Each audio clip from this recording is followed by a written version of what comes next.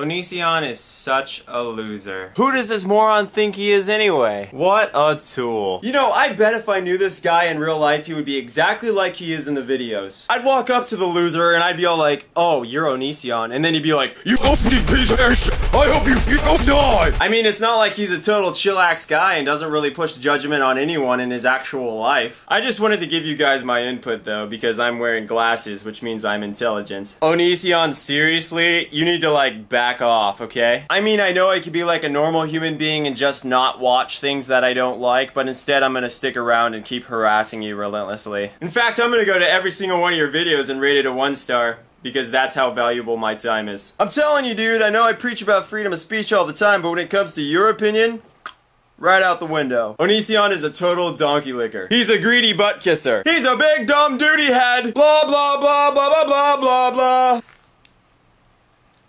Thank you, everyone. Thank you. Onision.